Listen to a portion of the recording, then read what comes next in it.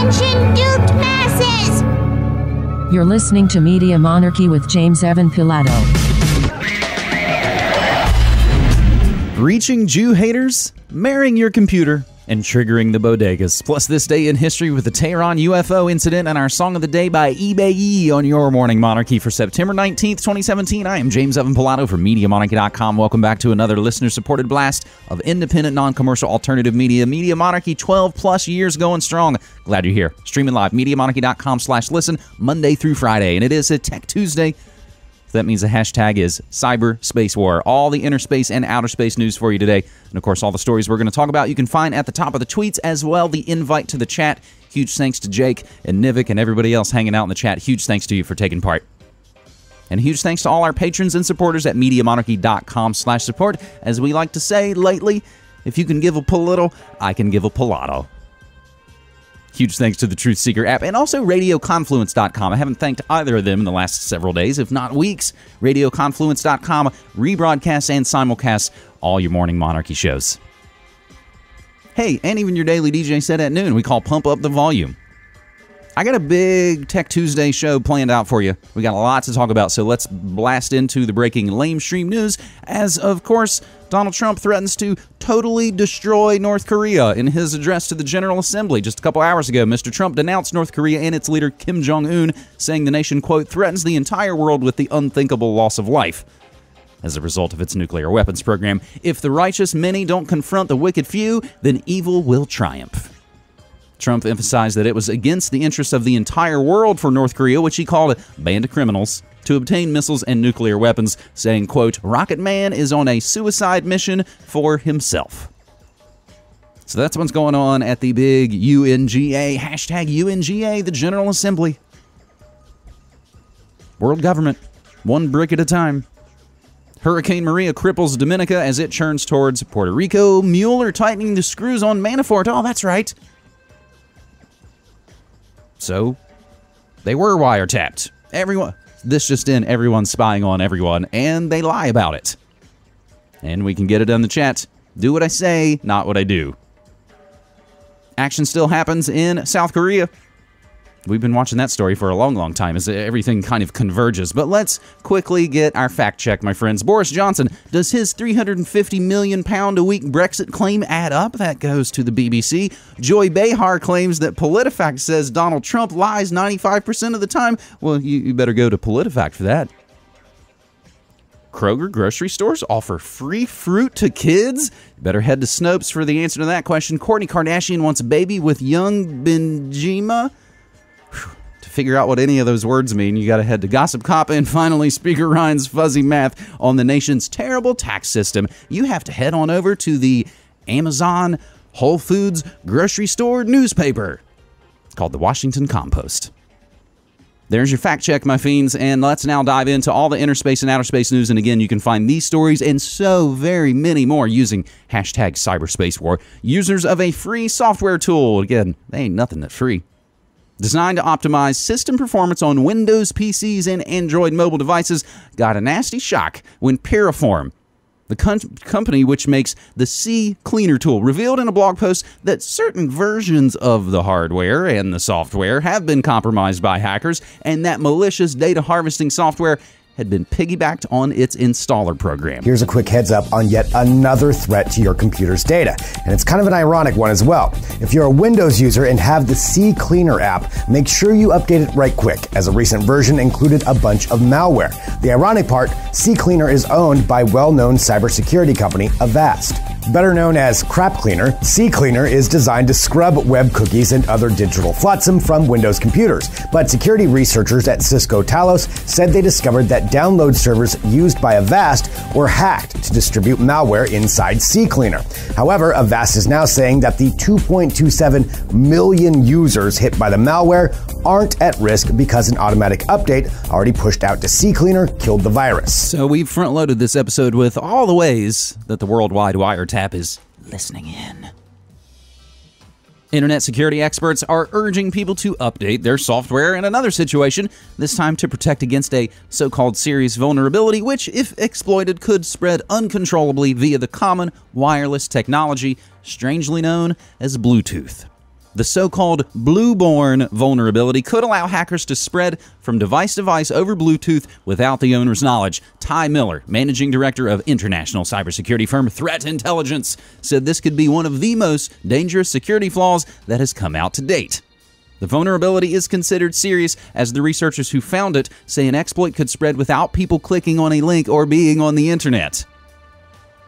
It's estimated to potentially affect up to 8 billion around the world, and that's because it's got capability to infect Windows, Linux, Android, and iOS devices prior to iOS 10, so the latest iOS isn't affected by the Blueborn vulnerability. More than 5 billion devices could be vulnerable to a new type of Bluetooth attack. And here's the creepy part. To get infected, all you have to do is have your Bluetooth turned on. Researchers at the security company Armis Labs call this newly discovered flaw a Blueborn attack. What makes it dangerous is that to get infected, you do not have to click a link. You don't even have to download a file. It spreads over the air if you have Bluetooth turned on. And hackers can then use an infected phone to spread it to any other phone with Bluetooth turned on nearby. This attack can hit iOS, Android, Windows, and Linux devices. Now, here's the good news. If you keep your devices patched with the latest software updates, you should be safe. But the concern is that many older devices won't be getting updates to fix the problem. Armis estimates that 40% of devices that could be infected will not be patched, and that's more than 2 billion devices. As you can see from these demonstrations from Armis, if infected, a hacker can control a phone remotely and turn on the camera to take a photo, or dig through the files to just steal an existing photo. Another demo shows how a Samsung Gear S3 watch can be turned into a listening device, transmitting audio to a hacker without the owner even knowing it. Experts recommend you immediately rush out and buy the new iPhone 10. Ding, ding, ding. See how that works? The black hat hackers who we pay to, of course, exploit the backdoors that we know are in all our software, they've apparently unleashed a new bug that's going to make you have to buy the new latest shit from us. See how that works? God, that almost makes me think of, in a lot of ways, Kids in the Hall. See the skit from the Kids in the Hall where there's the construction job, but you have to have steel-toed boots? So they basically have the people line up with steel-toed boots, and they test them. Of course, there's people who try and lie about having steel-toed boots. Their feet are smashed by giant steel girders. But the people who do indeed have steel-toed boots, they all get loaded up on the work truck, and they get to go out to the job, which consists of them being taken out into a field, beaten, and have their shoes stolen so that they can go back to the shoe store and sell them again. Does that make sense? You're listening to The Morning Monarchy for Tech Tuesday. We call it Cyber Space War. It's September 19th, 2017, and I'm James Evan Pilato from MediaMonarchy.com. You know, instead of using the iOS backdoor, they could also use the just iOS front door as well. Meanwhile, Chinese researchers, have discovered another terrifying vulnerability in voice assistants from Apple, Google, Amazon, Microsoft, Samsung, and Huawei. It affects every iPhone and MacBook running Siri, any Galaxy phone, any PC running Windows 10, and even Amazon's Alexa assistant, using a technique called the Dolphin Attack. Man, I love those guys. Can't wait to hear their new record. Using a technique called the Dolphin Attack, a team from Zhejiang University translated typical vocal commands into ultrasonic frequencies that are too high for the human ear to hear, but perfectly decipherable by all the microphones and software powering our always-on voice assistants. This relatively simple translation process lets them take control of gadgets with just a few words uttered in frequencies none of us can hear. Researchers from China's Zhejiang University just found a way to attack popular voice assistants like Siri and Alexa by sending commands in ultrasonic frequencies. That may sound crazy, but it is a simple technique hackers already use, and the researchers just published a paper on it called Dolphin Attack. They even made a video of it so we can watch and freak out. Those frequencies cannot be heard by humans, but not so for the microphones in your smart devices, as you can hear by the faint blip of Siri responding to its command right here. The researchers tested phrases call 123-456-7890, open dolphinattack.com, and open the back door for smart locks. And you'll see from this chart the nefarious commands worked on 16 devices and 7 systems total, from Samsung phones to Alexa devices and iPads. All those attacks would leave owners vulnerable to data or real-life attacks. It was even able to change the navigation on an Audi Q3. I need to stress this hack only worked to a range of about 6 feet, but if you're in a public place with your phone unlocked and Siri or Google Assistant enabled, a nearby attacker could probably use it. For now, the researchers recommend device makers either modify microphones so that they do not accept signals above 20 kilohertz, or simply cancel any voice commands at inaudible frequencies. One last hacking tidbit. You might have seen our story about targeted US and European power grids, because Symantec just reported that a group called Dragonfly is currently targeting those sectors with the intention of learning how those facilities operate. They've even taken screenshots of operating panels, according to Wired. Now, did you catch buried in that audio report? And again, everything we say and play will always be included in the show notes, all the audio, all the video, all the articles, all the research. Oh yeah, by the way, it totally worked on hacking an Audi car as well. Let's just move on from that. So there's the updates on all the devices are crappy and we shouldn't buy them. Alexa, order me a dollhouse. Ooh, and some cookies.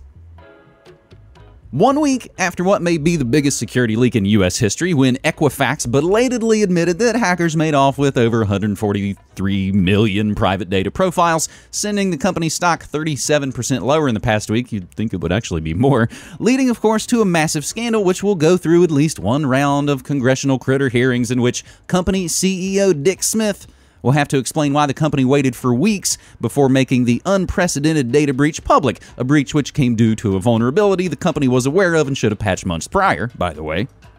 If that sounds vaguely familiar.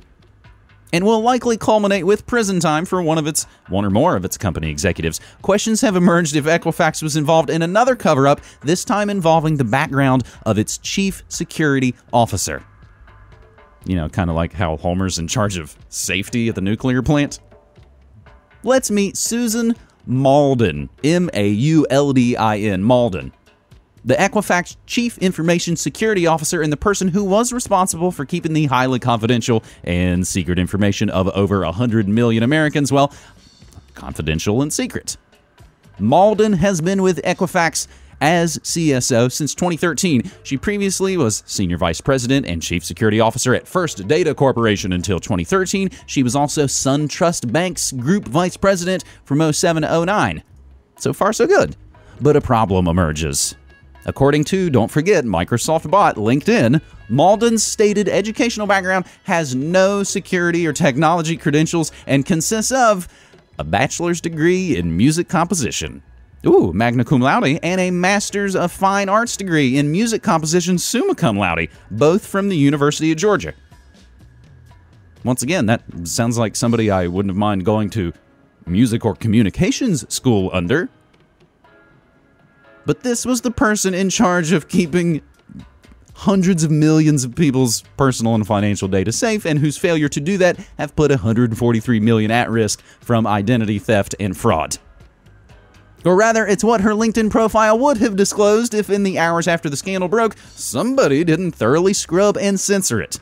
As MarketWatch's Brett Ahrens writes, there's been very little coverage so far of Susan Mauldin's background and training. Given the ongoing disaster of the hack and Equifax handling of the affair, the media spotlight has so far been elsewhere. It now emerges that someone was very keen on keeping as little information about Mauldin's background in the public domain as possible.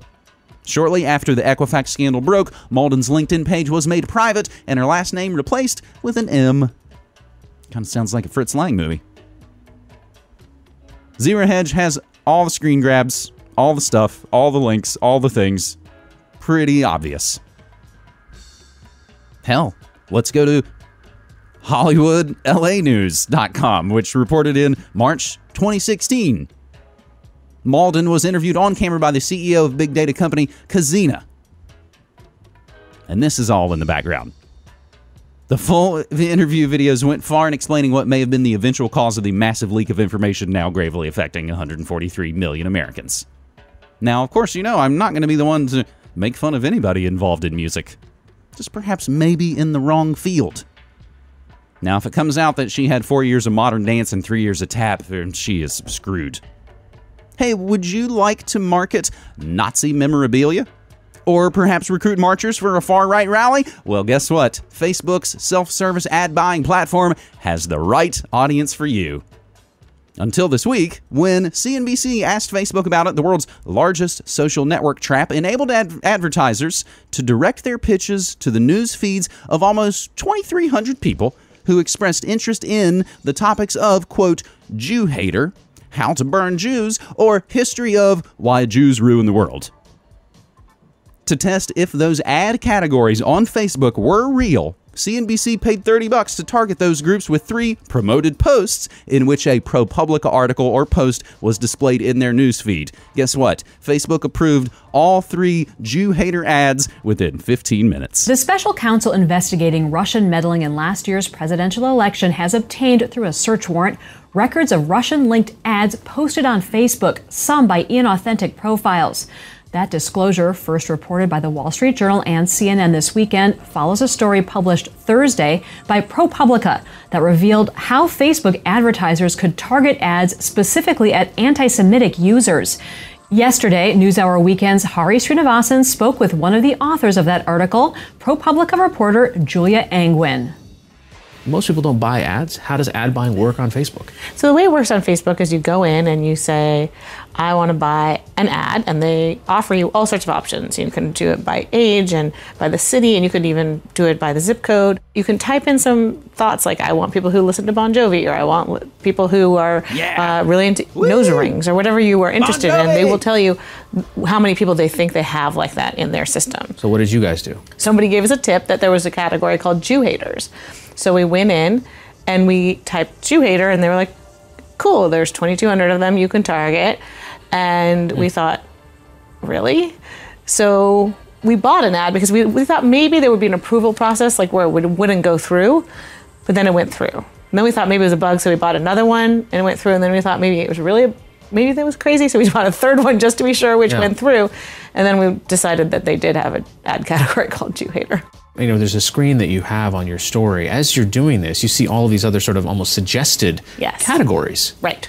So when you put in Jew space H, it suggests for you Jew hater, how to burn Jews, why Jews ruin the world. Jew hats. And it suggested other things that were related. Their top suggestion was the Second Amendment, which would be related. Are these phrases or categories that people have assigned to themselves, or? Yeah, it seems as though what happened here is these were described as fields of study.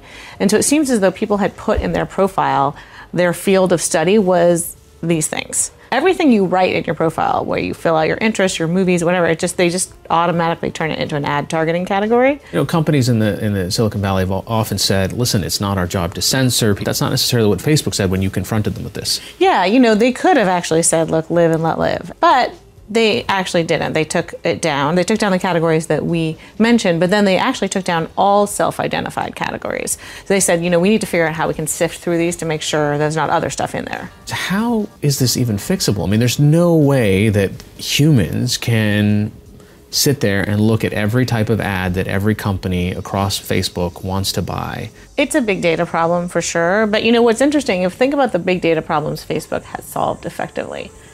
Automatic catching of every nipple, automatic photo tagging of all your friends' faces, right? So I feel like I have faith that if they tried, they could also figure out some big data algorithm solution to this one. I'm just not sure that they had tried. Let's talk a little bit about the money at stake here.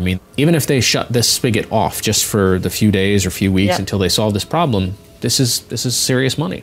Yeah, Facebook, they have the most, advertising dollars of anybody online. And that's because of this collection of all these teeny tiny micro segments. And so when you add up all their little micro segments, it's going to be significant revenues, whether it's 1% or 2% of their revenues. It's still big numbers. It's almost as if FriendFace is facilitating anger and division. It's almost as though that's part of their mission statement. We've talked nearly every week about secret psychological operations Facebook ran on their users, which of course that you're being used, to see if they could emotionally manipulate you. And yes, indeed they did. And indeed they can. There's a lot to break down in there. And a lot of fantastic reasons to delete your FriendFace accounts. Also, of course, gun owners are, of course, automatically Nazis. So essentially, FriendFace is fine to do all this stuff without you knowing about it. They know that, unfortunately, a large section of the internet are a bunch of assholes. Have you ever looked at YouTube comments? No offense, my YouTube commenters, you're perfect. They're fine to do this without anybody knowing about it. But of course, as soon as CNBC says, you approved 3 of our Jew hater ads, they go, oh gosh. Guess we better act like we care. While we're raking in bajillions of dollars, letting the Russians in. So what do we do about all this? Well, banning social media trolls from voting could help reduce the amount of abuse faced by politicians, an election watchdog has said. We're now hopping over to The Guardian. So now we're, I believe, across the pond with different types of selections. The Electoral Commission says legislation around elections should be reviewed and new offenses could be introduced.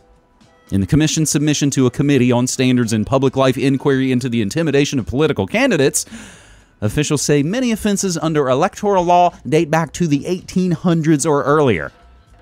They say some electoral offenses can result in an offender being disqualified from voting or from registering to vote. Such deterrence could be considered to stop abusive people. In some instances, electoral law does specify offenses in respect to behavior that could also amount to an offense under the general criminal law. It may be that similar special electoral consequences could act as a deterrent to abusive behavior in relation to candidates and campaigners. Ban social media trolls from voting, an election watchdog says. Electoral Commission says bans could be considered an attempt to reduce amount of abuse faced by politicians. A BBC survey has found that 87% of MPs, members of parliament, say they experienced abuse during the 2017 general election campaign. 51% of the MPs who responded to the Radio 5 Live survey says it was the worst election campaign they had experienced in terms of abuse. I mean, I just want to make all your decisions and go live in the Capitol and keep my dirty paws in the trough. Why all the abuse? I just want to lie and cheat and get you to vote against your best interests constantly. One Labor MP said someone had threatened to bomb her office, and another MP claimed to have had a bottle smashed on me. The anonymous survey received responses from 113 of the UK's 650 MPs. A Downing Street spokeswoman said Theresa May viewed the abuse and intimidation of candidates during the election as unacceptable.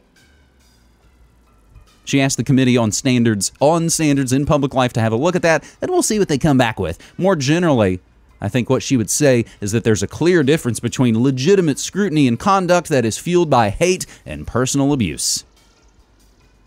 And as our buddy Ray Vahi says, I'm so shocked on many levels, so shocked and surprised that they would threaten to take away not my vote. It's all I have. So, a lot of people are getting excited about voting harder. Man, you're going to have to vote. Let's vote harder in 2018. That's going to really change things. You're listening to The Morning Monarchy, and in our ongoing coverage of the Awan brothers, it's the latest installment.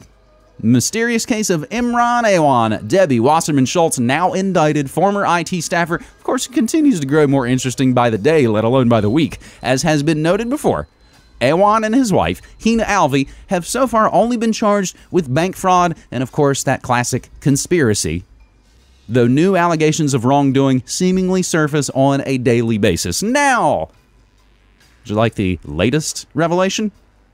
Comes via an exclusive report via the Daily Caller, which has been tracking this big time, suggests that Imran Awan may have been fired only after Capitol Police discovered a secret server being housed by House Democratic Caucus. Luke Rosiak is an investigative reporter with the Daily Caller. He has an explosive report out today about Debbie Wasserman Schultz and her former IT staffer. Now, Rosiak reports that, quote, exclusive, DWS IT guy was banned from House after trying to hide the secret server. Luke goes on to explain in the article, quote, now indicted former congressional IT aide Imran Awan allegedly routed data from numerous House Democrats to a secret server. Now, Fox News has not been able to independently verify this, but if that is true, that is beyond damning. Here with reaction, Fox News anchor attorney Greg Jarrett, Circa News, Sarah Carter. Greg, if that's true, to me that means one thing, that there's a chance other countries could have been fed this information, that the security concerns we had may be real. Absolutely. I mean, he was downloading huge quantities of sensitive documents to a secret server. And that puts a lie to what Democrats, including Debbie Wasserman Schultz, have been claiming all along, that there were no security breaches. Clearly, there were.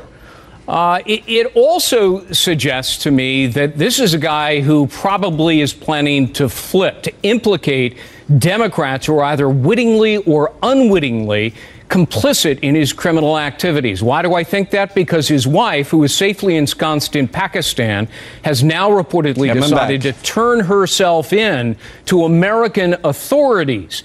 Now, she wouldn't do that unless an immunity deal was in the works to implicate people like Debbie Wasserman Schultz. Now, did Democrats...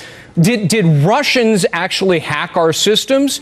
A senior investigative official said, does it mean this guy sold the information to the Russians? I don't know. So, Sean, they're clearly looking at whether a Democratic insider is the one who gave the information to the Russians, not hacking at all. And add to that, Sarah Carter, that Imran Awan actually took Debbie Wasserman Schultz's computer, left it in a place with a message for law enforcement. Here, it's all here. I got to believe Debbie Wasserman Schultz. I think that plea deal's coming. She's in trouble. Well, I have to believe something is coming, because not only did Imran leave her laptop sitting there in that small room at the Rayburn office building, but he left a letter for the U.S. attorney. He left copies of his identification sitting all around. I mean, Luke was very detailed in this story on how this happened. And just like Greg said, Sean, these are huge national security implications. Imran Awan and his wife, Hina Alvi, they moved data, apparently, now if the story is true, from protected servers of members of the House Intelligence Committee, House Foreign Affairs Committee, to an off-site server that was connected to the House Democratic Caucus.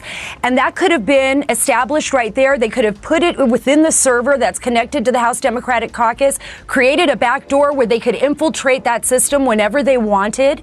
And not only that, he created a Dropbox account where he put everything into this Dropbox account, where he could access it after February 2nd, when he was removed. And all of his trips to Pakistan for months at a time, and having armored escort in Pakistan, has to raise the suspicion that possibly Imran Awan and his wife, Hina Alvi, are connected to Pakistani intelligence. All right, we're going to stay on the story. Nobody else in the media will dare touch it. I promise you we're ahead of the curve. Where did you get there? The alternative media, Jerry. That's where you hear the truth. You're listening to Media Monarchy with James Evan Pilato. Indeed, you are listening to The Morning Monarchy. I'm your host, Webmaster DJ, and so very much more. James Evan Pilato from MediaMonarchy.com, 12 plus years and going strong. You know, it seems like those hacks on TV have sure denigrated the meaning of the word hack. Probably because they're a bunch of hacks. And we're all just waiting with our held breath at just any moment. Julian Assange is going to swing in to the rescue, right? WikiLeaks is going to blow them all away. We are all really excited because I'm sure this is just, they're all going to get the justice. It's coming soon. I can feel it. I mean, look, Alex Jones is streaming right now. Total vindication of Trump! Exclamation marks. Meanwhile, we're independent, non-commercial alternative media called Media Monarchy. We've never jumped on any bandwagon. You've never heard of totally flip everything we believe 180 and start to do something else. We might not be the best, but we do our best. One person knows exactly who leaked the DNC emails. He has said repeatedly on record that it was not a state actor and not Russia. Julian Assange can blow apart the entire Hillary Clinton concocted Russiagate witch hunt, and yet Assange has not been questioned by any U.S. investigator. We're getting the story from the Duran. Representative Dana Rohrabacher, Repug out of California, did decide to meet with Assange, hologram or not, and has now moved the ball forward by meeting with White House Chief of Staff John Kelly, who you might also know as a military general and the head of Homeland Security. Just don't worry about, having the military in control of your government. Don't worry about that. Dana Rohrabacher, John Kelly, talking about a potential deal with Julian Assange on the WikiLeaks Podesta documents. Gateway Pundit reports Special Prosecutor Robert Mueller, who of course involved in the FBI, Anthrax, which we're going to hear a little bit more about. Hell, I've even got a Bon Jovi sync coming up for you a little bit later on this episode. Gateway Pundit reports Special Prosecutor Robert Mueller, who is investigating whether America's next top president colluded with the Soviet Union during the Cold War election, refuses to speak with Julian Assange. The Duran speculates it might be because he's afraid of what he may find. California Republican Representative Dana Rohrabacher spoke to White House Chief of Staff John Kelly last Wednesday about a potential deal with WikiLeaks founder Julian Assange in exchange for info that exonerates Russia of hacking allegations. This according to a dumping day report from the Wall Street Journal. They said Rohrabacher spoke with Kelly in order to strike a deal in which the U.S. would drop the probe. California congressman told the D.C.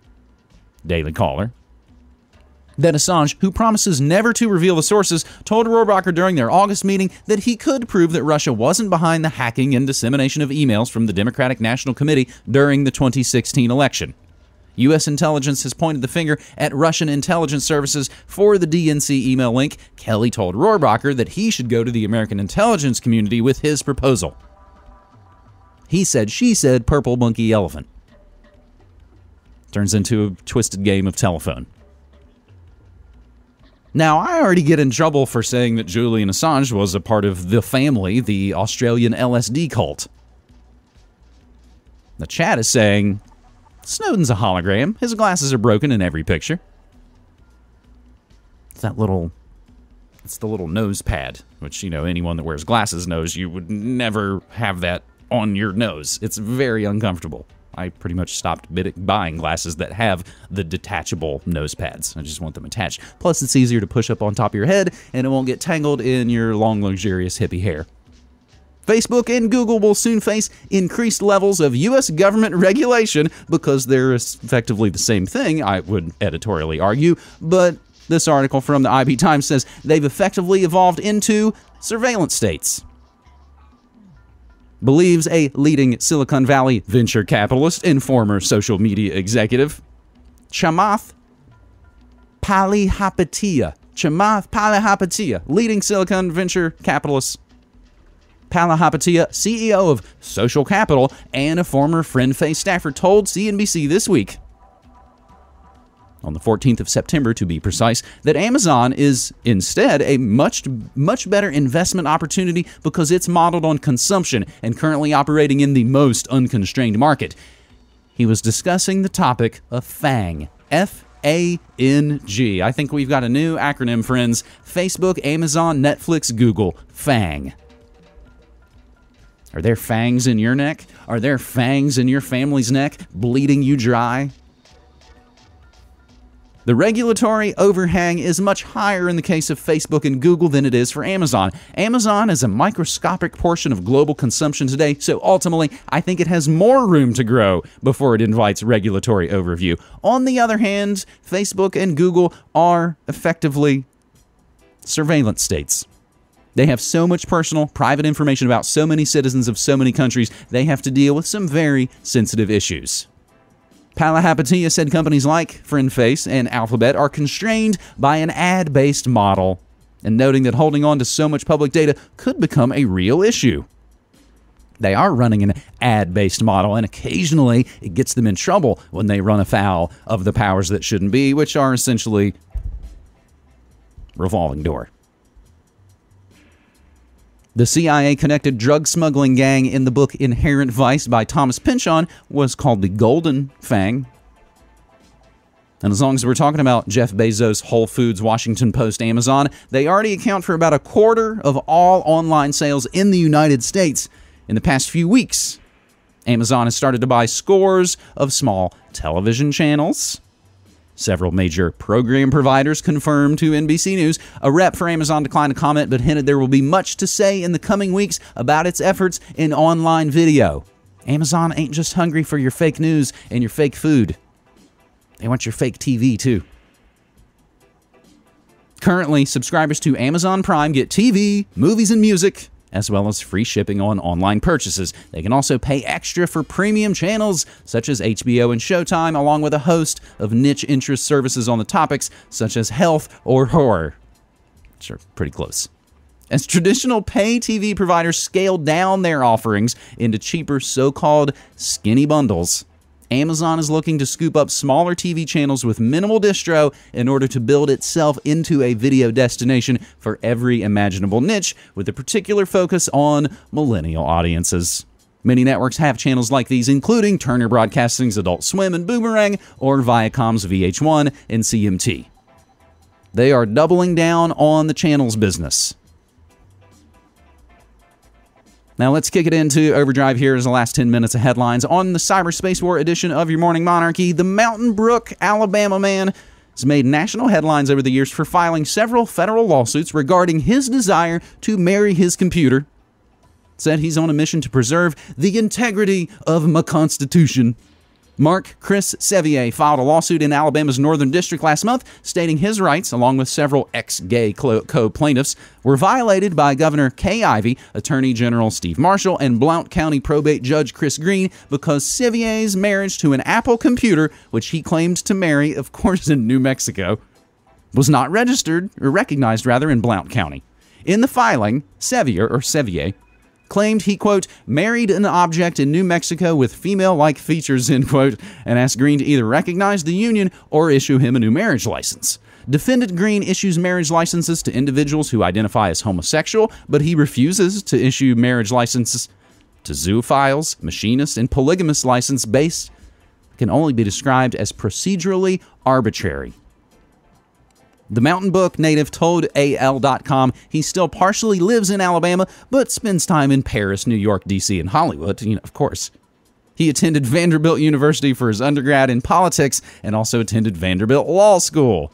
He said then he ran a record company in Tennessee, was an officer in the U.S. military, and worked on overseas humanitarian cases. Sevier, seems like you need to kind of focus your intentions here. Seem to be a little bit of a dilettante nutball. Mountain Brook native fights to marry computer to protest the charade of gay marriage. Meanwhile, tens of thousands of Papua New Guineans have been without electricity for the past 2 days because of an electronic payment system glitch. Hey, don't worry. Don't worry about Apple Pay. Don't worry about putting all your eggs in one basket. They'll be fine. They'll be totally safe. They won't get hacked at all. Papua New Guinea powers prepaid Easy Pay, EASI. PAY. Easy Pay system failed on 9/11, leaving customers unable to top up their accounts. The company promised to have the system restored by midnight on 9/12, but failed to do so. Those customers with limited credit spent the time without power to their homes. Yolandria English said the outage spoiled the food in her family's freezer. Our cleaner's trying to throw out all our meat because the electricity has been out for like 2 days now. The prepaid power is usually purchased on mobile phones or from shops. Ms. English and her 1-year-old daughter spent the time outside trying to keep cool as the fans and air conditioning could not be used. I can't cope up with the fact that P&G Power doesn't have a backup system in play. It's just unrealistic. Payment system glitch causes widespread power outage. And as we say, in a lot of ways, past is prologue. What could possibly go wrong when you tie in your electricity with an electronic payment system? Meanwhile, Netflix has Narcos actors threaten to shoot the families of French people for pirating the show. Speaking of French, first just take a moment to drink in that 2017 headline. It's a weird time to be alive. In any case, you've likely heard of Netflix's hit original show Narcos, which we've reported for you here on the morning show. The show follows the exploits of government agent Pablo Escobar's drug organization and was once the subject of Escobar's brother demanding $1 billion from Netflix over the portrayal. That's, I think, the news we brought to you. Netflix, of course, was the disruptive new streaming service for movies and television that has since decided to go the route of copyright protectionists now that it's producing its own original content. It's a strange look for a company that exploded on a model of convenience over piracy, raking in tons of legit dollars by simply being a better option than, or comparable to, pirating films and television. Rather than continuing to compete in that area, the company has begun to go the way of big content, firing off all kinds of DMCA notices. And now, threatening to shoot people and their families for pirating Netflix content? Well, not really, of course. I'm sure the Netflix folks thought it would be funny to have actors from Narcos do so in character in France.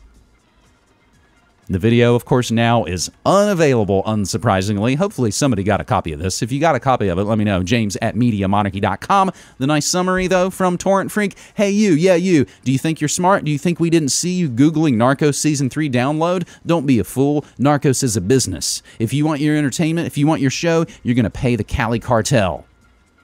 Do you think we're like the Hadopi? Do you think we're going to send you a nice, polite letter first? Please, sir, madam, could you not illegally download Narcos? We don't do courtesy letters. This is no please, no por favor. There's bullets for you, your family, and all the people you send to watch Narcos on all those shitty websites full of questionable pop-ups. You don't know where to find us. Don't mess around. There you have Netflix threatening to kill people who pirate shows, and that's how it goes. That's how the trap goes. Interesting article, and again, we've gotten a lot of interesting stuff from our buddy Nathan in the land down under. He sends us a lot of stories from the ABC, that's the Australian Broadcasting Corporation, who's got an interesting bit about the video game industry, transitioning from a group of backyard innovators to an industry of multi-billion-dollar companies, hiring psychologists, neuroscientists, and marketing experts to turn customers into addicts. The latest trend is the creation of whales. People so addicted to games that they spend their entire life savings to keep playing. But the video game industry, today of course one of the fastest growing industries in America, has more humble origins in the 1980s and 90s. It was just backyard hobbyists. I remember King's Quest. But now it's basically dudes who used to work at Microsoft and now create Half-Life. The article is called The Business of Addiction, How the Games Industry is Learning from Casinos. Another interesting piece, of course, from Muckrock. They claim 5 good things the CIA is responsible for. Number 5, pacemakers and breast cancer screenings. Number 4, Google Earth. Number 3, Halo for Mac. Oh yeah, that's right. Number 2, the Paris Review. And number 1, J.J. Abrams' career. Kind of gave this one away with a header image on this article from Muckrock, but ABC's Alias was indeed produced with the assistance of the CIA's film industry liaison, and they were proud enough of it to use Jennifer Garner in their recruitment material. Did you ever go to the movies and see Jennifer Garner doing an ad for the CIA? I mean, it does really balance out all the heroin and crack running and terrorism that they do. The success of Alias helped showrunner J.J. Abrams bring you Lost, and then all those new Star Trek movies, and then all those new shitty Disney Star Wars movies. Yes, video games, the Paris Review, art, all of it. Sticky, ugly, gross fingers of the CIA. Hey, speaking of the CIA, Alphabet Incorporated, you know, the owners of Google, they're in discussions with Lyft about a possible investment in the ride-hailing company, potentially deepening an existing partnership between the two firms. An injection of support from one of Silicon Valley's largest companies could be a boost to Lyft as the number 2 ride provider battles rival Uber for a little bit of market share. According to a person familiar with the situation, Alphabet is in discussions with Lyft about a potential investment in the ride-hailing company. This could potentially develop an existing partnership between the two firms. More support from one of Silicon Valley's largest companies could boost Lyft as the company battles rival Uber for market share. It is not yet immediately clear how large an investment Alphabet could make. Bloomberg reported there was at least some discussion of a $1 billion deal. Speaking of the powers that shouldn't be and the military-industrial complex that likes to masquerade as entertainment / your government, Northrop Grumman to buy missile maker Orbital ATK for $7.8 billion. We file that under further murders and executions. And we head on up to Wisconsin, where the Wisconsin Senate approved nearly $3 billion in cash payments for the Foxconn Technology Group. The $3 billion Foxconn deal clears a new hurdle as a local community drops out of the running to land the potential economic engine. Kenosha is out, leaving Racine County as perhaps the lone potential landing spot for Foxconn and the thousands of jobs expected to come with it. Rebecca Clough just returned from a scene where officials were tight-lipped about what could be a windfall. George and Carol, all the action tonight happened behind closed doors. No one would comment on camera, despite Racine County being the only location left, and the state Senate approving a $3 billion incentive package. So we'll have to drop that there. The clip actually does go on, and we've been following the story about Foxconn, because you've heard of Foxconn. That's the depressing, soul-crushing job that uses rare earth materials to build your little fondle slabs, and that's where lots of people commit suicide working on that stuff in China. So all that stuff coming soon to Wisconsin. Giddy up. Our final story, I've got to give also the short shrift because we've got to wrap up this episode, but it is the perfect way to end our Tech Tuesday Cyberspace War stories and transition into Wednesday's Food World Order stories with two ex-Googlers who want to make bodegas and mom-and-pop corner stores obsolete, and it's called Bodega. It's a startup that installs unmanned pantry boxes in apartments, offices, dorms, and gyms. It promises convenience, but also represents competition for many mom and pop stores. And really, the list of angel investors alone is enough to make you go, nope to that bodega. In just one day, this pantry box company seems to have become the country's most hated startup. Bodega, an automated retail box, uses cameras and an app to record and charge customers for purchases. The company plans to take on traditional convenience stores and set up shop near offices, apartments, gyms, and college campuses. Two ex-Google employees developed the service and unveiled it on Wednesday. Within hours, it garnered criticism and anger on social media. Critics railed against the, quote, glorified vending machine for its potential to undercut actual bodegas and gentrify neighborhoods. Defenders of the physical stores argue bodegas are about community as much as convenience. The company founders addressed the concerns in a blog post, saying they don't intend to put corner stores out of business. Elaborating on that point, they write that corner stores, quote, offer an integral human connection to their patrons that our automated storefronts never will. But real bodegas are struggling due to the rise of chain stores and rising rent. The New York Times reported about 75 stores closed in New York City between January and August 2015, most of them in lower income areas. Would bodega worsen that problem? Probably not. The Verge notes that if the company just marketed itself as a vending machine competitor, it might have avoided the backlash. Even beyond the outcry, critics still argue the service is unnecessary, overcomplicated, and out of touch. Engadget compared Bodega to Juicero, a startup selling $700 juicers that juiced bags of juice. That company shut down earlier this month. Bodega, in the meantime, is still running in the San Francisco area with plans to expand. I'm sure plans to expand up here in Peak Portland. They also secured angel investment from senior executives at Facebook, Twitter, Dropbox, and Google. And yes, much like Disney tried to trademark the phrase Dias de los Muertos, Day of the Dead, for their new movie that they were going to call Day of the Dead, they, of course, were sent packing, and that new movie is out now, and it's called Coco. And yes, it's kind of like those community fridges and blessing boxes that we've talked about for several years. It's just like that, except it's got the new overlay where it costs things. And it's filled with a bunch of corporate-owned chemical garbage. I mean, the pictures on this thing, you can see the pictures of, ooh, you mean that's where I could get my Tide dishwash? And other garbage chemical products you should not have in your fridge, let alone your medicine cabinet. That will transition us into tomorrow's Food World Order news. That's your Cyberspace War September 19th news. And again, I always implore you, those are just the 10 dozen or so stories that we picked out. There are many, many, many other stories using the hashtag for each and every day. If you're into technology and cyberspace war news, just follow that hashtag and you'll find all kinds of news. If you're more into food, health, and environment, Food World Order. We've got brand new music from the French-Cuban band called eBay. That's I-B-E-Y-E. And I don't think they're being sued by eBay yet, but we'll get more on that at the end of this episode. But first, let's stroll down this day in history. September 19th, 1796, George Washington's farewell address is printed across America as an open letter to the public. 1881, U.S. President James A. Garfield dies of wounds suffered in a July 2nd shooting. Vice President Chester A. Arthur becomes president upon Garfield's death. Of course, Chester A. Arthur's what gave Lisa the Chester arthritis.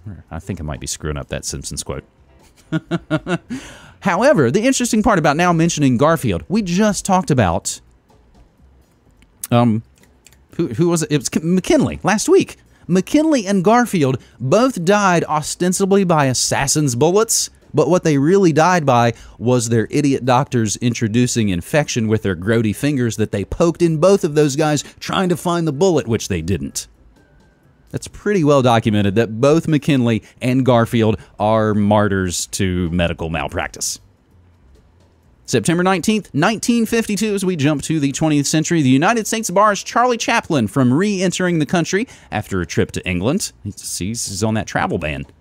1957, the first American underground nuclear bomb test as part of Operation Plum Bob.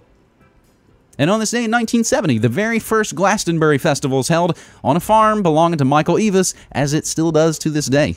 That same day, Kostas Georgiakis, a Greek student of geology, sets himself ablaze in the Mattiati Square in Genoa, Italy, as a protest against the dictatorial regime of Greece's Papadopoulos.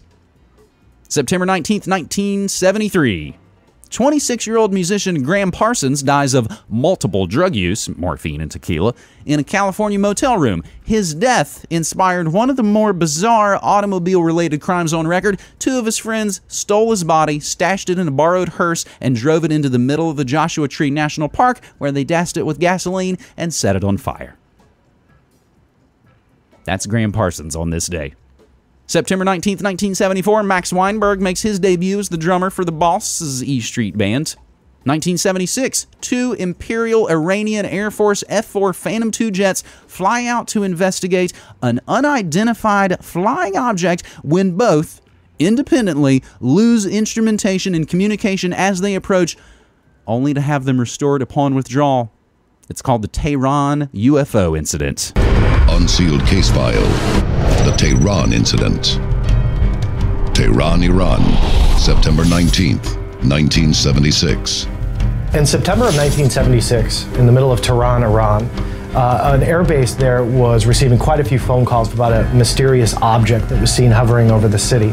Iranian Air Force generals scrambled two American-made F-4 Phantom fighter jets to intercept. But just as the first pilot realizes that the object is unlike anything he has ever seen before, his controls mysteriously shut down. He is called back to base, and the second F-4 takes a closer look. As it got the same amount of distance as the first plane, something different happened. A second UFO appeared from the first one. Then all of a sudden, the second UFO jetted forward towards the incoming F-4 Phantom jet. So the next thing that he does is he arms his AIM-4 missile, flips the switch, and he's going to fire back. He goes to fire in 3, 2, 1, everything shuts off. He has no control over the fire. He sees an incoming object, and he can't do a thing. The pilot fears for his life and takes evasive action, throwing his plane into a dive. As he's seeing this object come towards him, again assuming it was a missile, before it impacts his craft, it makes a dip, it loops around his aircraft, and rejoins the original UFO, as pretty much to say, I don't think so, don't even try it. The UFOs maneuver in a way that defy any known aircraft capabilities of the time. There was actually a third UFO that appeared as the pilot saw it come out of the side of the original craft, then goes towards Earth and actually lands on the ground. It's said to have cast a large light, about 1/3 of a kilometer in diameter, on the ground. American officers are secretly dispatched to Tehran, where they conduct a lengthy interview with the Iranian pilots, officers, and air control personnel. The report is sent to top-level agencies within the U.S. government. I've never seen a UFO document be forwarded that widely. The CIA, the NSA, the FBI, and again, even the White House received a copy of this report. Why does the U.S. government take such an intense interest in the Tehran incident, 7 years after the Air Force said that studying UFOs does not further scientific knowledge? Obviously, if a UFO can disable a fighter jet in Tehran, it can do it in the United States. Does the government take it seriously? Absolutely. This proves beyond a doubt that the UFO phenomena was real. This proves beyond a doubt that they were still interested in it. And this proves beyond any doubt that this was technology that we don't even have today, decades later. Was it swamp gas? Was it a weather balloon? Was it the same UFO that Jimmy Carter saw? Or does it just have anything possibly to do with, the Shah still being in power? The Tehran UFO incident, this day in history in 1976, continuing to look at this day in history, September 19th, 1982, Scott Fallman posts the first documented emoticons. That's the smiley and the frowny on the Carnegie Mellon bulletin board system. 1985, a strong earthquake. Oh, were there any earthquakes this morning? I believe there was, a 3.5 in LA this morning. On this day in history in 85, a strong earthquake kills thousands and destroys hundreds of buildings in Mexico City. That same day, Tipper Gore and other political wives formed the Parents Music Resource Center as Frank Zappa, Dee Snider, John Denver, and other musicians testify at U.S. congressional hearings on obscenity in rock music. September 19th, 1988, Erasure's A Little Respect was released. Also, Bon Jovi released their album New Jersey on this day in 1988. Looking for fans of Bon Jovi? September 19th, 1989, a terrorist bomb explodes UTA Flight 772 in midair above the desert in Niger, killing 171. September 19th, 1995, the Washington Post and the New York Times both publish CIA-connected Ted Kaczynski Unabomber's Manifesto. That's right, continuing their long intelligence connections. And finally, September 19th, 2006, the Thai military stages a coup in Bangkok. Constitution revoked, martial law declared. Published to Media Monarchy a decade ago today, China's ultimatum, let us invade Taiwan or we'll dump the dollar. Christine Ebersol stands up for 9/11 truth. And finally, was Israeli raid a dry run for an attack on Iran? Those stories published to Media Monarchy a decade ago today. And celebrating birthdays on September 19th, author of The Lord of the Flies, William Golding. It's also Frances Farmer. She has had yet to have her revenge on Seattle, but she's still working on it. Helen Ward was born on this day, famed singer. James Lipton, he's still alive. He turns 90 today. It's also Nick Massey, bass player and singer for the Four Seasons. And the late, great Adam West was born on this day. It's also would have been Brian Epstein's birthday. Bill Medley, he's still kicking it. Cass Elliott would have been born on this day. Actually, she was still born on this day. She ain't celebrating it anymore. Jeremy Irons, Twiggy the Model, the ubiquitous Nile Rodgers. It's also Lita Ford's birthday, Mario Batali, Sherry O'Terry, Jarvis Cocker from Pulp. It's also Soledad O'Brien's birthday, Jimmy Bauer from I Hate God and Superjoint Ritual, Monica Crowley, Candy Dulfer, Jay Electronica, and Tegan and Sarah, the Quinn Twins. Some of those folks might weasel their way into our daily DJ set at noon, but to wet your whistle, we got your song of the day. Electronic Soul Sisters Ibeye, I-B-E-Y-E, integrate elements of their French, Cuban background and Yoruba culture into their music. Their new LP, Ash, is coming out September 29th, and we've got the new single, Away, Away from Ibeye, thus concluding the Tech Tuesday Cyberspace War edition of your Morning Monarchy. It is Tuesday, September 19th, 2017, and I am James Evan Pilato from MediaMonarchy.com. Again, thanking you so much for taking part. And reminding you, as always, my friends, don't hate the media, become the media. Take care. You're listening to Media Monarchy with James Evan Pilato. Since 2005, Media Monarchy has covered the real news about politics, health, technology, and the occult, all remixed with music and media that matters. Go to MediaMonarchy.com/support and become a monthly subscriber so you can help keep independent, non-commercial, alternative media going and growing. Thanks.